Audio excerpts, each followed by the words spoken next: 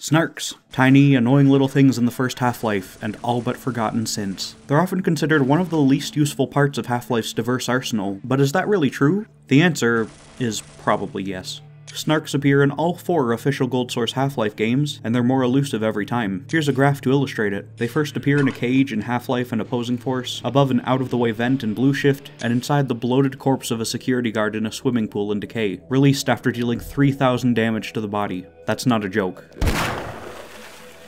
They didn't appear in another game until Half-Life Alyx, where you can find one in a jar and feed it for an achievement. This one has somehow survived years without exploding, but who cares? What, do you think I'm some kind of nerd? Jeez. Anyway, as usual, we'll be focusing on their appearance in the 20-year-old original Half-Life game. You get 5 Snarks per Snark nest you pick up, with a maximum of 15 in reserve. They serve an odd niche in the game, one that isn't relevant for very long and isn't very common. You see, as a weapon in Category 5, their purpose is to be placed or thrown at the enemy, but they don't explode, or at least they don't deal much damage by exploding. The Snark's entire purpose is to annoy the hell out of the enemy while chipping away at their health, serving as a distraction or a somewhat effective weapon in small spaces when the player isn't nearby and the enemies are mostly human. They're picky little bastards. They don't chase bull squids, alien grunts, vortigaunts, or alien controllers, making them almost entirely useless for the last quarter of the game. They'll ignore security guards in Opposing Force 2, and that certainly wasn't the last alien that Gearbox broke. They deal damage by contact, so they can hit these enemies, but it's just not going to be effective. Surface tension happens to have plenty of spots where players stand above soldiers, so they can be useful there, but that's really about it. They were pretty good in the Lambda Assassin fight though, so that's something. And they can be used for plenty of glitches and exploits, but is that enough to redeem them?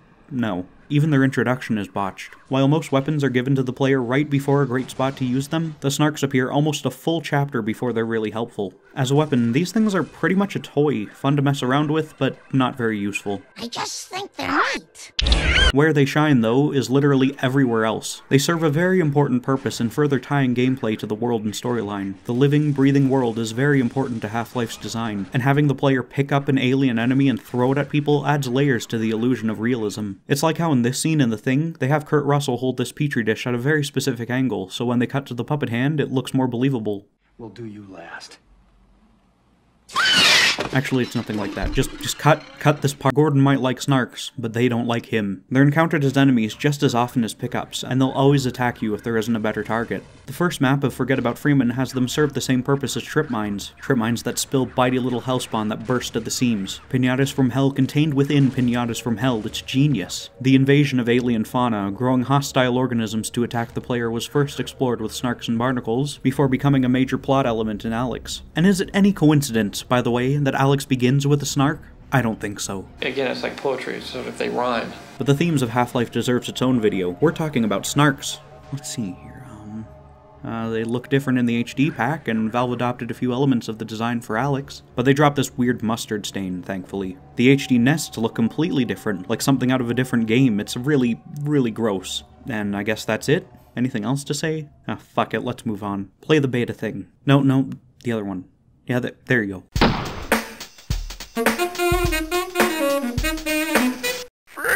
Oddly enough, the behind-the-scenes history of the Snarks is far more interesting than any of their finished appearances. One concept that arose early in Half-Life's development was friendly aliens that would accompany the player, with the most famous examples being the Fast Walker and the Hound Eye. The former doesn't seem to have gotten past the concept stage, and the latter became an enemy because playtesters wouldn't let it live for long enough to help out.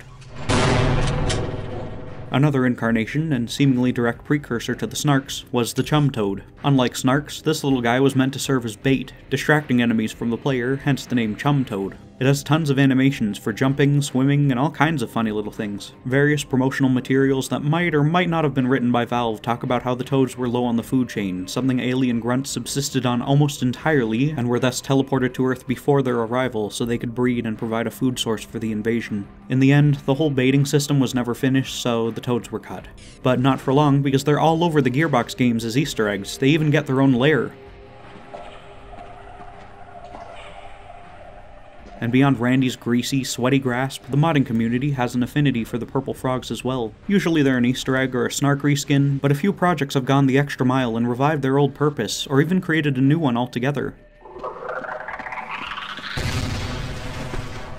Isn't it funny that people love these unfinished blobs so much more than the Snarks? Seems like Valve did too, because the Snarks were never given such lofty ideals. The original name was the Squeak Grenade, and they lived up to that name. It seems like they would have been similar to the final product with a much more deadly explosion. Chuck Jones, their designer, points out its stupid look, fat, explosive booty, and imagines it exclaiming, "I bite." And there's a Miss Pac-Man looking one over here, and a cluster bomb, and they would have bit the player in the hand and turned on them, and okay, maybe there was a bit more to this thing. It's a living grenade with a lot of personality.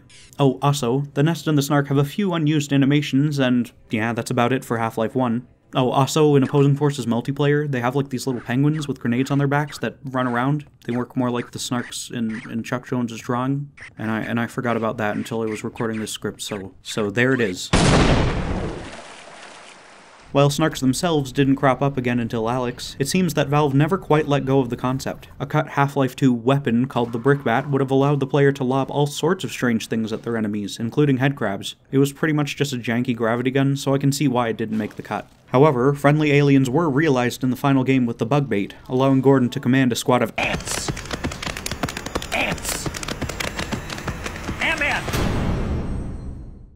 There were also some plans to give Alyx a friendly alien, but that seems to have been replaced with Dog in the final product. Oh, and in Episode 2 you get a Vortigaunt friend, so I guess that's kinda close. I don't know. The closest real Snarks ever got to appearing in a Source Engine game was their use as a placeholder visual for some weird blob thing that would have attached itself to enemies. And then, a full 13 years later, we got Half-Life Alyx, and there sure is a Snark in it. Like I said earlier, you can feed it for an achievement. However, there are quite a few unused animations, some mentioning specific lab scenes that imply a larger or even active role in the game. I like to think it would have been a bit like Lamar. In the end, though, our favorite four-legged insect was banished to the jar forever. And thank God Randy isn't around anymore, or the Snark's glass prison might have been decidedly more gooey.